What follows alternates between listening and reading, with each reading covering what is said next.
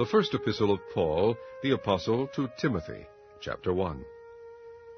Paul, an apostle of Jesus Christ, by the commandment of God our Savior, and Lord Jesus Christ, which is our hope, unto Timothy, my own son in the faith, grace, mercy, and peace from God our Father, and Jesus Christ our Lord. As I besought thee to abide still at Ephesus, when I went into Macedonia, that thou mightest charge some that they teach no other doctrine, neither give heed to fables and endless genealogies, which minister questions rather than godly edifying, which is in faith, so do. Now the end of the commandment is charity out of a pure heart, and of a good conscience, and of faith unfeigned, from which some, having swerved, have turned aside unto vain jangling, desiring to be teachers of the law, understanding neither what they say nor whereof they affirm. But we know that the law is good, if a man use it lawfully, knowing this, that the law is not made for a righteous man, but for the lawless and disobedient, for the ungodly and for sinners, for unholy and profane, for murderers of fathers and murderers of mothers, for manslayers, for whoremongers, for them that defile themselves with mankind, for men-stealers, for liars, for perjured persons, and if there be any other thing that is contrary to sound doctrine, according to the glorious gospel of the blessed God, which was committed to my trust. And I thank Christ Jesus our Lord, who hath enabled me, for that he counted me faithful, putting me into the ministry, who was before a blasphemer, and a persecutor, and injurious. But I obtained mercy, because I did it ignorantly in unbelief. And the grace of our Lord was exceeding abundant with faith, and love which is in Christ Jesus. This is a faithful saying, and worthy of all acceptation, that Christ Jesus came into the world to save sinners, of whom I am chief. Howbeit for this cause I obtained mercy, that in me first Jesus Christ might shew forth all longsuffering, for a pattern to them which should hereafter believe on him to life everlasting. Now unto the King eternal, immortal, invisible, the only wise God, be honor and glory forever and ever. Amen. This charge I commit unto thee, son Timothy, according to the prophecies which went before on thee, that thou by them mightest war a good warfare, holding faith, and a good conscience, which some, having put away concerning faith, have made shipwreck, of whom is Hymenaeus and Alexander, whom I have delivered unto Satan, that they may learn not to blaspheme. Chapter 2. I exhort therefore that first of all supplications, prayers, intercessions, and giving of thanks be made for all men, for kings and for all that are in authority, that we may lead a quiet and peaceable life in all godliness and honesty. For this is good and acceptable in the sight of God our Savior, who will have all men to be saved, and to come unto the knowledge of the truth. For there is one God, and one mediator between God and men, the man Christ Jesus, who gave himself a ransom for all, to be testified in due time. Whereunto I am ordained a preacher and an apostle, I speak the truth in Christ, and lie not, a teacher of the Gentiles in faith and verity. I will therefore that men pray everywhere, lifting up holy hands, without wrath and doubting. In like manner also that women adorn themselves in modest apparel, with shamefacedness and sobriety, not with broided hair, or gold, or pearls, or costly array, but, which becometh woman professing godliness, with good works. Let the woman learn in silence with all subjection. But I suffer not a woman to teach, nor to usurp authority over the man, but to be in silence. For Adam was first formed, then Eve. And Adam was not deceived, but the woman being deceived was in the transgression. Notwithstanding, she shall be saved in childbearing, if they continue in faith and charity, and holiness with sobriety. Chapter 3. This is a true saying. If a man desire the office of a bishop, he desireth a good work. A bishop then must be blameless, the husband of one wife, vigilant, sober, of good behavior, given to hospitality, apt to teach, not given to wine, no striker, not greedy of filthy lucre, but patient, not a brawler, not covetous, one that ruleth well his own house, having his children in subjection with all gravity. For if a man know not how to rule his own house, how shall he take care of the church of God? Not a novice, lest being lifted up with pride he fall into the condemnation of the devil. Moreover, he must have a good report of them which are without, lest he fall into reproach and the snare of the devil. Likewise must the deacons be grave, not double-tongued, not given to much wine, not greedy of filthy lucre, holding the mystery of the faith in a pure conscience. And let these also first be proved, then let them use the office of a deacon, being found blameless. Even so must their wives be grave, not slanderers, sober, faithful in all things. Let the deacons be the husbands of one wife, ruling their children and their own houses well. For they that have used the office of a deacon well purchase to themselves a good degree, and great boldness in the faith which is in Christ Jesus. These things write I unto thee, hoping to come unto thee shortly. But if I tarry long, that thou mayest know how thou oughtest to behave thyself in the house of God, which is the church of the living God, the pillar and ground of the truth, and without controversy great is the mystery of godliness. God was manifest in the flesh, justified in the Spirit, seen of angels, preached unto the Gentiles, believed on in the world, received up into glory. Chapter 4. Now the Spirit speaketh expressly, that in the latter time some shall depart from the faith, giving heed to seducing spirits and doctrines of devils, speaking lies in hypocrisy, having their conscience seared with a hot iron, forbidding to marry, and commanding to abstain from meats, which God hath created to be received with thanksgiving of them which believe and know the truth. For every creature of God is good, and nothing to be refused if it be received with thanksgiving. For it is sanctified by the word of God and prayer. If thou put the brethren in remembrance of these things, thou shalt be a good minister of Jesus Christ, nourished up in the words of faith and of good doctrine, whereunto thou hast attained. But refuse profane and old wives' fables, and exercise thyself rather unto godliness. For bodily exercise profiteth little, but godliness is profitable unto all things, having promise of the life that now is, and of that which is to come. This is a faithful saying, and worthy of all acceptation. For therefore we both labor and suffer reproach, because we trust in the living God, who is the Savior of all men, especially of those that believe. These things command and teach. Let no man despise thy youth, but be thou an example of the believers in word, in conversation, in charity, in spirit, in faith, in purity, till I come. Give attendance to reading, to exhortation, to doctrine. Neglect not the gift that is in thee, which was given thee by prophecy, with the laying on of the hands of the presbytery. Meditate upon these things, give thyself wholly to them, that thy profiting may appear to all. Take heed unto thyself, and unto the doctrine, continue in them, for in doing this thou shalt both save thyself, and them that hear thee. Chapter 5. Rebuke not an elder, but entreat him as a father, and the younger men as brethren, the elder woman as mothers, the younger as sisters, with all purity. Honor widows that are widows indeed. But if any widow have children or nephews, let them learn first to shew piety at home, and to requite their parents, for that is good and acceptable before God. Now she that is a widow indeed and desolate trusteth in God, and continueth in supplications and prayers night and day. But she that liveth in pleasure is dead while she liveth. And these things give in charge, that they may be blameless. But if any provide not for his own, and specially for those of his own house, he hath denied the faith, and is worse than an infidel. Let not a widow be taken into the number under 60 years old, having been the wife of one man, well reported of for good works, if she have brought up children, if she have lodged strangers, if she have washed the saints' feet, if she have relieved the afflicted, if she have diligently followed every good work.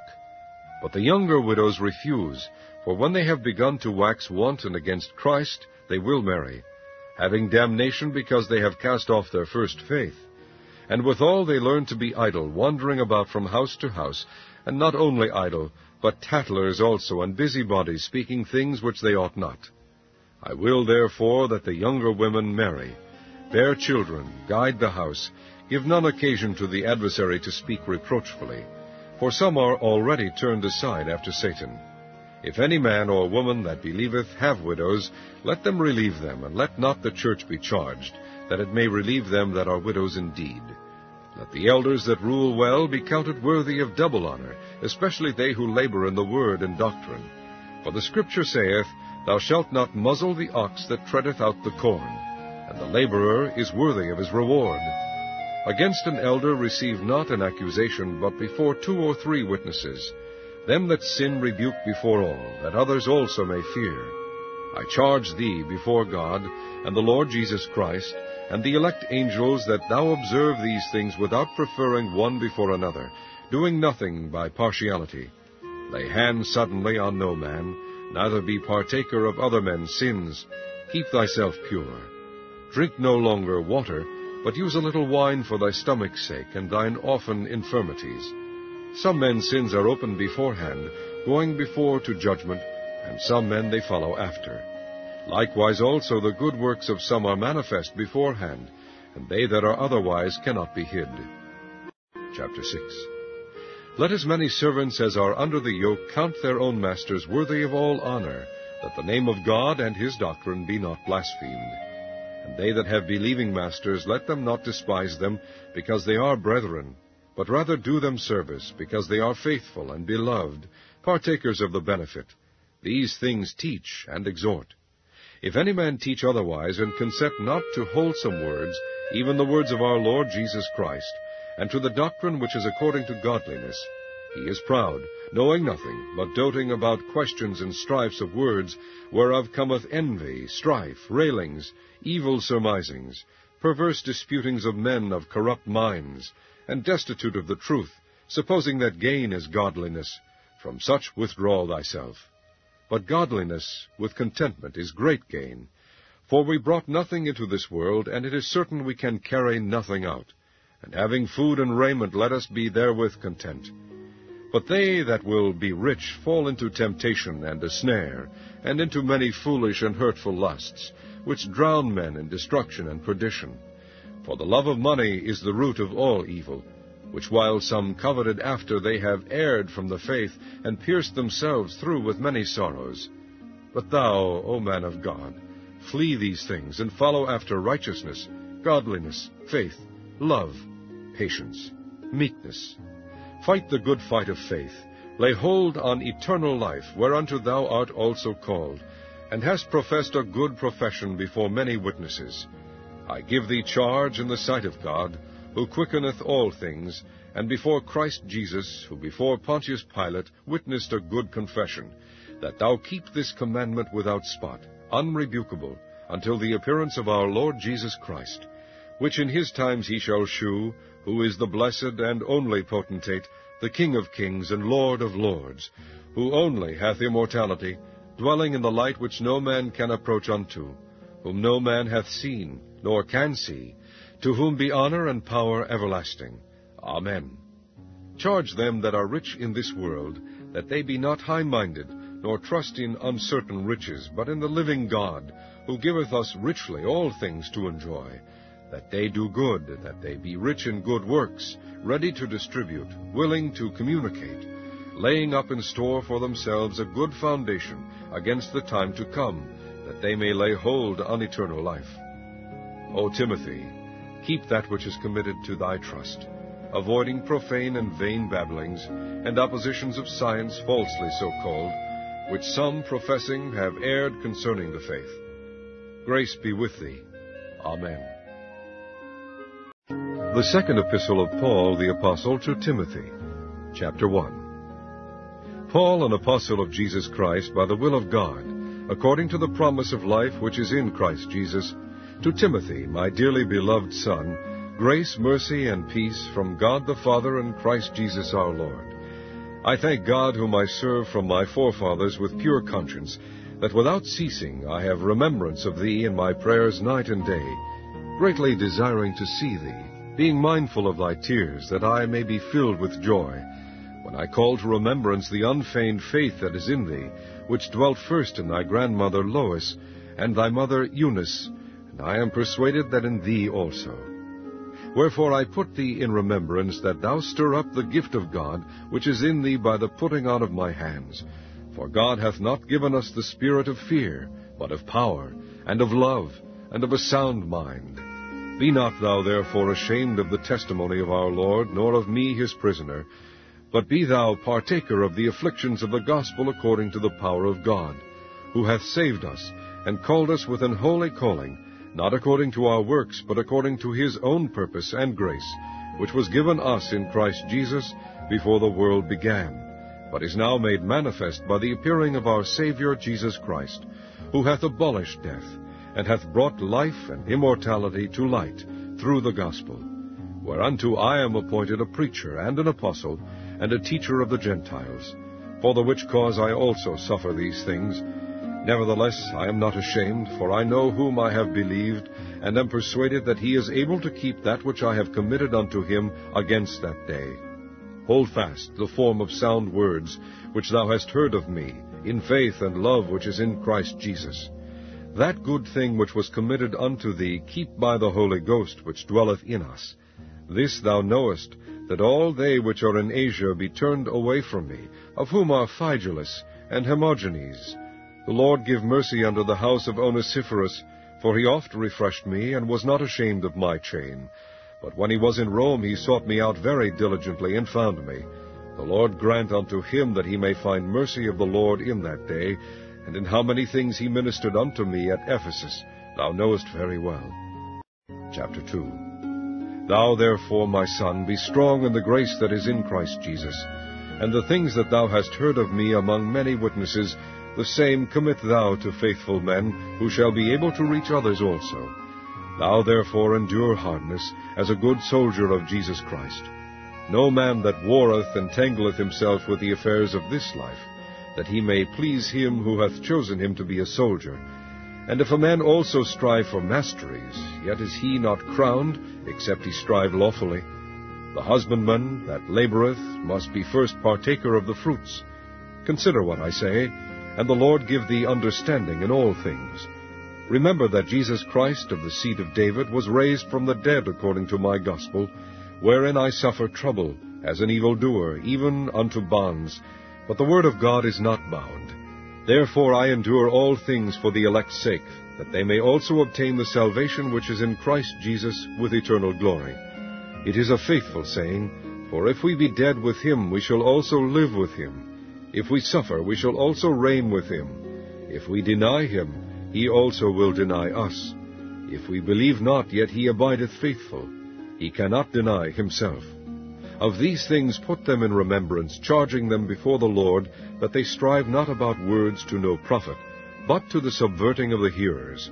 Study to shew thyself approved unto God, a workman that needeth not to be ashamed, rightly dividing the word of truth. But shun profane and vain babblings, for they will increase unto more ungodliness.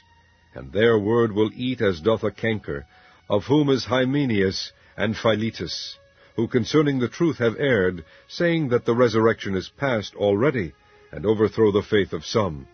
Nevertheless the foundation of God standeth sure, having this seal, the Lord knoweth them that are his.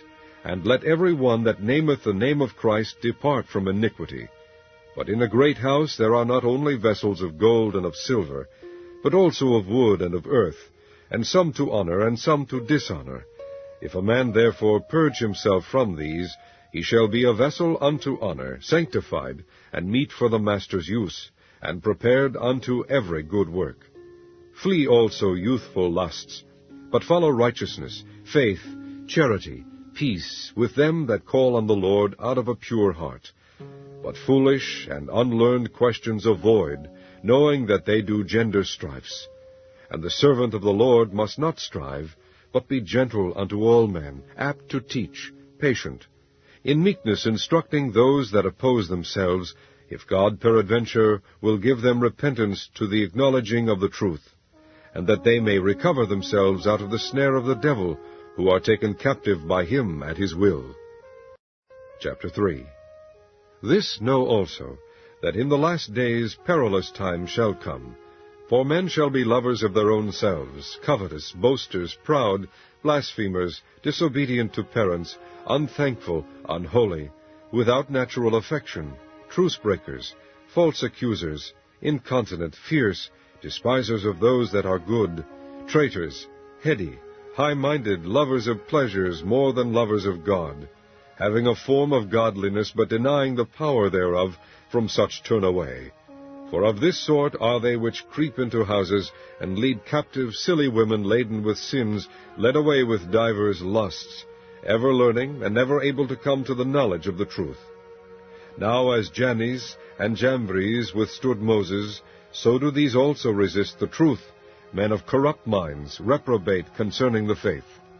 But they shall proceed no further, for their folly shall be manifest unto all men, as theirs also was. But thou hast fully known my doctrine, manner of life, purpose, faith, long-suffering, charity, patience, persecutions, afflictions, which came unto me at Antioch, and Iconium, and Lystra, what persecutions I endured. But out of them all the Lord delivered me. Yea, and all that will live godly in Christ Jesus shall suffer persecution. But evil men and seducers shall wax worse and worse, deceiving and being deceived. But continue thou in the things which thou hast learned, and hast been assured of, knowing of whom thou hast learned them, and that from a child thou hast known the holy Scriptures, which are able to make thee wise unto salvation through faith which is in Christ Jesus. All Scripture is given by inspiration of God, and is profitable for doctrine, for reproof, for correction, for instruction in righteousness, that the man of God may be perfect, thoroughly furnished unto all good works. Chapter 4. I charge thee therefore before God and the Lord Jesus Christ, who shall judge the quick and the dead at his appearing and his kingdom, preach the word, be instant in season, out of season, reprove, rebuke, exhort with all long-suffering and doctrine. For the time will come when they will not endure sound doctrine, but after their own lusts shall they heap to themselves teachers having itching ears, and they shall turn away their ears from the truth, and shall be turned unto fables. But watch thou in all things, endure afflictions, do the work of an evangelist, make full proof of thy ministry. For I am now ready to be offered, and the time of my departure is at hand. I have fought a good fight, I have finished my course, I have kept the faith. Henceforth there is laid up for me a crown of righteousness, which the Lord, the righteous judge, shall give me at that day, and not to me only, but unto all them also that love his appearing. Do thy diligence to come shortly unto me. For Demas hath forsaken me, having loved this present world, and is departed unto Thessalonica, Crescens to Galatia, Titus unto Dalmatia. Only Luke is with me. Take Mark, and bring him with thee, for he is profitable to me for the ministry. And Tychicus have I sent to Ephesus. The cloak that I left at Troas with Carpus, when thou comest, bring with thee, and the books, but especially the parchments. Alexander the coppersmith did me much evil. The Lord reward him according to his works. And of whom be thou ware also, for he hath greatly withstood our words. At my first answer no man stood with me, but all men forsook me. I pray God that it may not be laid to their charge. Notwithstanding the Lord stood with me, and strengthened me, that by me the preaching might be fully known, and that all the Gentiles might hear. And I was delivered out of the mouth of the lion. And the Lord shall deliver me from every evil work, and will preserve me unto his heavenly kingdom, to whom be glory for ever and ever. Amen. Salute Prisca and Aquila, and the house of Onesiphorus. Erastus abode at Corinth, but Trophimus have I left at Miletum, sick. Do thy diligence to come before winter. Eubulus greeteth thee, and Pudens, and Linus, and Claudia, and all the brethren. The Lord Jesus Christ be with thy spirit. Grace be with you. Amen. The Epistle of Paul to Titus, chapter 1. Paul, a servant of God and an apostle of Jesus Christ, according to the faith of God's elect, and the acknowledging of the truth which is after godliness, in hope of eternal life, which God, that cannot lie, promised before the world began, but hath in due times manifested his word through preaching, which is committed unto me according to the commandment of God our Saviour, to Titus, mine own son after the common faith. Grace, mercy, and peace from God the Father and the Lord Jesus Christ our Saviour. For this cause left I thee in Crete, that thou shouldest set in order the things that are wanting, and ordain elders in every city, as I had appointed thee. If any be blameless, the husband of one wife, having faithful children, not accused of riot or unruly.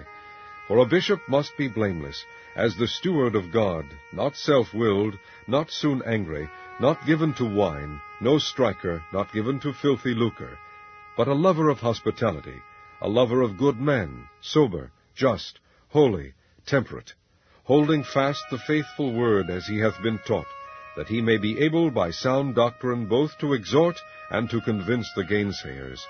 For there are many unruly and vain talkers and deceivers, especially they of the circumcision, whose mouths must be stopped, who subvert whole houses, teaching things which they ought not, for filthy lucre's sake.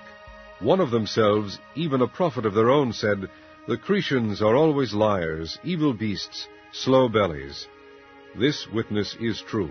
Wherefore rebuke them sharply, that they may be sound in the faith, not giving heed to Jewish fables and commandments of men that turn from the truth. Unto the pure all things are pure, but unto them that are defiled and unbelieving is nothing pure, but even their mind and conscience is defiled. They profess that they know God, but in works they deny him, being abominable and disobedient, and unto every good work reprobate. Chapter 2. But speak thou the things which become sound doctrine, that the aged men be sober, grave, temperate, sound in faith, in charity, in patience. The aged women likewise, that they be in behavior as becometh holiness, not false accusers, not given to much wine, teachers of good things, that they may teach the young women to be sober, to love their husbands, to love their children, to be discreet, chaste, keepers at home, good, obedient to their own husbands, that the word of God be not blasphemed. Young men likewise exhort to be sober-minded, in all things shewing thyself a pattern of good works, in doctrine shewing uncorruptness, gravity, sincerity, sound speech that cannot be condemned, that he that is of the contrary part may be ashamed, having no evil thing to say of you. Exhort servants to be obedient unto their own masters, and to please them well in all things, not answering again, not purloining, but shewing all good fidelity, that they may adorn the doctrine of God our Saviour in all things. For the grace of God that bringeth salvation hath appeared to all men, teaching us that, denying ungodliness and worldly lusts, we should live soberly, righteously, and godly in this present world, looking for that blessed hope and the glorious appearing of the great God and our Saviour Jesus Christ, who gave himself for us, that he might redeem us from all iniquity, and purify unto himself a peculiar people, zealous of good works. These things speak and exhort, and rebuke with all authority. Let no man despise thee. Chapter 3. Put them in mind to be subject to principalities and powers, to obey magistrates, to be ready to every good work, to speak evil of no man, to be no brawlers, but gentle, shewing all meekness unto all men. For we ourselves also were sometimes foolish, disobedient, deceived, serving divers lusts and pleasures, living in malice and envy, hateful, and hating one another. But after that the kindness and love of God our Saviour toward man appeared, not by works of righteousness which we have done, but according to his mercy he saved us, by the washing of regeneration and renewing of the Holy Ghost, which he shed on us abundantly through Jesus Christ our Saviour, that being justified by his grace, we should be made heirs according to the hope of eternal life. This is a faithful saying, and these things I will that thou affirm constantly, that they which have believed in God might be careful to maintain good works. These things are good and profitable unto men. But avoid foolish questions and genealogies, and contentions and strivings about the law, for they are unprofitable and vain. A man that is an heretic after the first and second admonition reject, knowing that he that is such is subverted and sinneth, being condemned of himself. When I shall send Artemas unto thee, or Tychicus, be diligent to come unto me to Nicopolis, for I have determined there to winter. Bring Zenas the lawyer and Apollos on their journey diligently, that nothing be wanting unto them. And let ours also learn to maintain good works for necessary uses, that they be not unfruitful. All that are with me salute thee. Greet them that love us in the faith. Grace be with you all. Amen. The Epistle of Paul to Philemon.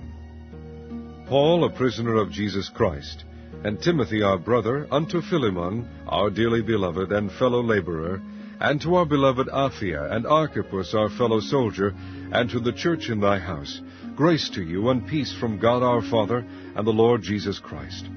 I thank my God, making mention of thee always in my prayers, hearing of thy love and faith, which thou hast toward the Lord Jesus and toward all saints, that the communication of thy faith may become effectual by the acknowledging of every good thing which is in you in Christ Jesus. For we have great joy and consolation in thy love, because the bowels of the saints are refreshed by thee, brother. Wherefore, though I might be much bold in Christ to enjoin thee that which is convenient, yet for love's sake I rather beseech thee, being such an one as Paul the aged, and now also a prisoner of Jesus Christ. I beseech thee for my son Onesimus, whom I have begotten in my bonds, which in time past was to thee unprofitable, but now profitable to thee and to me, whom I have sent again. Thou therefore receive him that is mine own bowels, whom I would have retained with me, that in thy stead he might have ministered unto me in the bonds of the gospel. But without thy mind would I do nothing, that thy benefit should not be as it were of necessity, but willingly.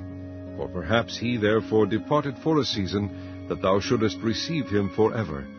Not now as a servant, but above a servant, a brother beloved, specially to me, but how much more unto thee, both in the flesh and in the Lord. If thou count me therefore a partner, receive him as myself. If he hath wronged thee, or oweth thee aught, put that on mine account. I, Paul, have written it with mine own hand, I will repay it. Albeit I do not say to thee how thou owest unto me even thine own self besides. Yea, brother, let me have joy of thee in the Lord, refresh my bowels in the Lord. Having confidence in thy obedience, I wrote unto thee, knowing that thou wilt also do more than I say. But withal prepare me also a lodging, for I trust that through your prayers I shall be given unto you. There salute thee Epaphras, my fellow prisoner in Christ Jesus, Marcus, Aristarchus, Demas, Lucas, my fellow laborers. The grace of our Lord Jesus Christ be with your spirit. Amen.